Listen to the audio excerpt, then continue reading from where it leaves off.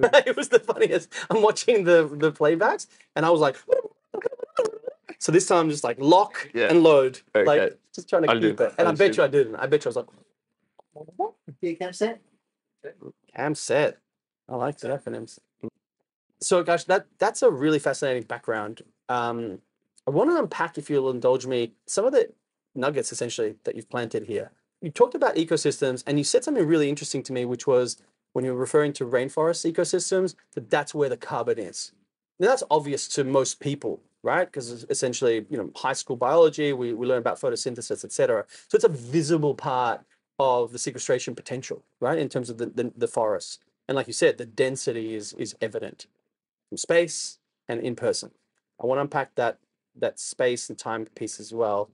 But what other ecosystems are also representative of as essentially carbon sinks? Because it's more broad than just terrestrial, alpine, and like rainforests. Can you unpack that for me, please? In terms of just the largest potential, I think oceans have it. Really? Right. Just because of the scale. Just out of complete scale. But on the land, and I'm going to focus in on Southeast Asia because that's where I'm working. And we're in Singapore. That's very exactly. If I was to look from space, I would see forest first, right? Tropical forests. That's the most apparent part, and that's something that people relate to the most. A lot of carbon there. But in terms of the density of carbon, it's what's beneath the forest. It's usually peat swamp or peatlands, which are spread across Southeast Asia. They are, the largest ones and the intact ones are, for example, in Indonesia. They're in the Philippines. We are working in one of the sites there. And the smaller ones across in Malaysia as well and other parts. But in terms of the density, peat swamps, they outcompete any other ecosystem. Wow. We're starting to better understand the carbon dynamics in mangrove, because mangroves is above the ground, it's mangrove, but there's a lot locked in the soil as well. Of course. But we still think peat swamp peat is number one in terms of density. Then probably mangrove, and then these old growth tropical terrestrial forests. Okay. In terms of spatial scale, forests are the biggest, the terrestrial forest. Okay. The peat swamps are more concentrated in some parts. Concentrated literally and figuratively. Exactly. Right? In terms of geography, but also in terms of the density, as you mentioned. That's interesting. Mangroves, then again, like this Southeast Asia, because of the geography and the islands and the extreme coastline, there's a lot of mangroves. Of course, it's the surface area equation. Exactly. Right. So that's where the carbon is. But in terms of time, right? When we talk about carbon sequestration, if you pay attention, whenever we talk about locking carbon, we're talking about 100 years. That's usually what a project is, right? 100 years is nothing. It's a blink of an eye when you look at a peat swamp forest. Exactly. You cut a forest down. It'll grow back in 20 years. If left. Physically, it will look like a forest again. Ecologically, it might not be. The animals are not there. Is it really a forest if there's no animals in there? It's just a collection of trees, right? The carbon might be there. And 20 years, okay, you give it another 50 years, you get birds coming in, mammals coming in, because, this is a nice forest. In the words of old property builders, build it and they'll come. Right? Yeah. So if you have a restoration project, animals will find their way there. It'll become a forest eventually. But peat swamps, the peat lands, they take thousands of years to really get to that quality again. And in some cases, it'll never be that quality that was before. So the time scale, a 100-year project, for restoration, it has to be more targeted towards your tropical forest and mangroves. But if you're talking about conservation and protection, the peat swamp and peatland forests are the ones you really want to preserve, because the time it takes to get the carbon back is way long, much longer. That's fascinating. I love that. Time, scale, they're the parameters here that we're talking about, the density component. That's really interesting. What are some of the pressures that are facing essentially the peatlands? I think the biggest one is conversion to agriculture. I think, are they fertile grounds for agriculture? Yeah. It's the soil can be very acidic, so it's actually not really good for agriculture. But it's the social and the economic pressures force the conversion to happen. It's the same way in the mountains, the slopy land is not the best for agriculture because the nutrients leach out with the course. rain. Yeah. But the social and political pressures make you can't avoid doing cropping there. Of course. So agriculture will always be a competing factor for any nature-based solution. It's one of the oldest professions that we have. We depend on it.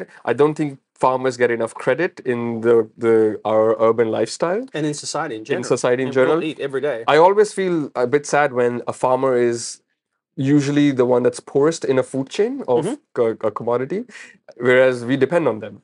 So and we're industrializing that as well in the Western world, and that's got impacts. And the pressure on an ecosystem by a small scale Asian farmer is very different from the pressures of a large scale industrialized Western farmer. Completely. The ones in terms of like fertilizer imports, runoff, the scale, or the disruption, and even just or even the social and cultural attachment that the farmer has with the. And what we often see in Southeast Asia or Asia for general is the farmland is usually very close to a forest, and that the link between the two is very difficult to break. As an individual, as a farmer, you spend a lot of time in the farm, but you also spend a lot of time in the forest. You have an ecosystem that was once a forested ecosystem, is now agricultural ecosystem. Yep. There's carbon there as well, but then you're still attached to the forest. And I feel like in Southeast Asia, that dynamic is very, it's actually very fluid. Yep. You have stuff that is forest becoming agricultural land going back into forest as well. So that ecosystem is definitely very dynamic. There's a lot to unpack there. Yeah. And thank you for that, because it's really elucidating in terms of having that perspective being provided, right, from someone in the field and looking at this as ecosystems, essentially. So identifying the density, the importance, the timescales are really important. Now, let's take a step back, literally, again, and look at it from a scale perspective. So your role is essentially quantifying the carbon intensity and value locked in those ecosystems. I would imagine for forests, let's begin with forests, that it's easier to do so than on the peatland side. Can you walk us through the various different scales? Because my rudimentary understanding is we're looking at it from satellite, so effectively looking down. So now we've got essentially the scale of the pixels that can actually be sort of analyzed, quantified, right? Yeah. Quantified, thank you. And then the on the ground, or as close to on the ground. So we may have drone, then LiDAR, and then effectively physical sampling of the forest. Is that an accurate description? So can you walk me down, effectively step down from satellites all the way down? I'll try and do the other way around. I'll do the other way around. Yeah. Imagine you're standing in the forest and you're looking up, right? The first thing you'll see is this giant tree that's covering it, right? Yeah. Just the fact that you have to first quantify the carbon in a single tree. It starts with a single tree first. Single tree. Okay. Right? The way is the traditional method, which is just because it's traditional doesn't mean it's obsolete. It's tried and tested. Yeah. Is you kind of assume that the tree is a cylinder. You measure the diameter at breast height, DBH. Yep. And you kind of estimate the height depending on what kind of instruments you have. Sure. And you have equations for converting that volume with the wood density into biomass. And then you convert that into carbon. That's the traditional way of doing it, right? But now you're sampling different points in a map. Exactly. So what we do is when we set up a plot, which we think is representative of the larger ecosystem. Right.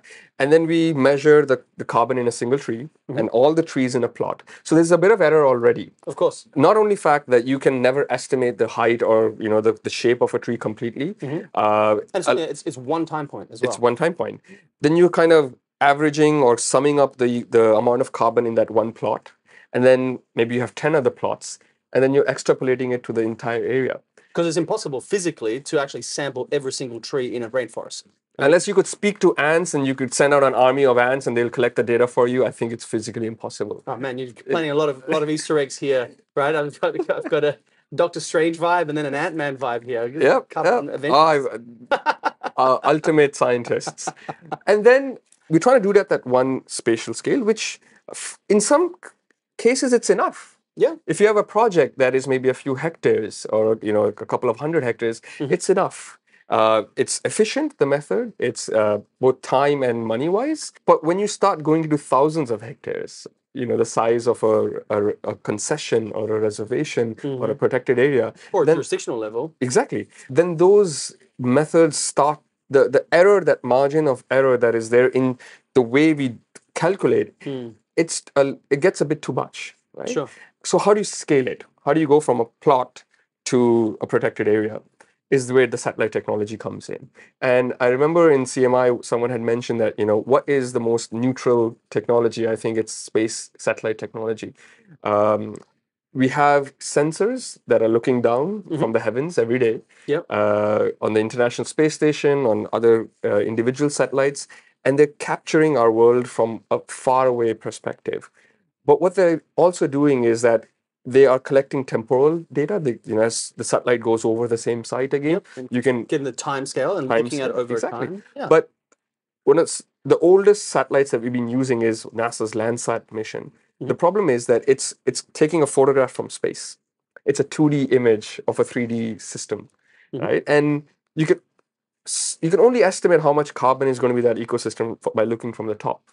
So what we try and do is we combine the measurements on the ground with imagery from the top, and we build models to scale up the measurements. Great. There's error there. I don't deny it. There's always going to be an error. But satellite technology has come a long way to the point where you can there's data available where we're mapping at a centimeter or 5 centimeter level. Wow, that's a lot of granularity. Exactly. Imagine having, a pixel this size of the whole planet, of the forest, of the mangroves, of the peat swamp. Peat swamp's tricky because you can't see it. You can't see it from the forest. But it's there.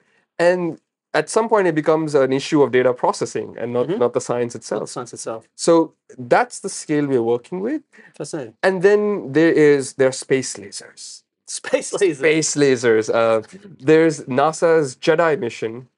Again, now you have a Star Wars reference as well. Okay, great. Which is literally shooting a laser down on the planet. Awesome. To detect what is the height of the canopy and where the ground is. Oh, wow. And so this is a structural, like you've gone from a 2D image, which is a photograph, to now like a point in 3D space. Like, oh, so this forest canopy is this high, and millions of these footprints across the planet. The mission was supposed to go on for 2 years. It's gone past that now, and I hope it stays for a while. So do I. That data is invaluable. I can imagine. Imagine you have a snapshot from space of the densest part of the forest in Borneo, where it'll take you 10 days to get in, and now you have that data. You have that data, and you can better improve your estimates. So that's the scale that we work with. That is a fascinating scale. Wow, lots to unpack, literally. Great. I'm going to have a quick drink and then have a thought about how we go from there. Okay. Cheers. Cheers.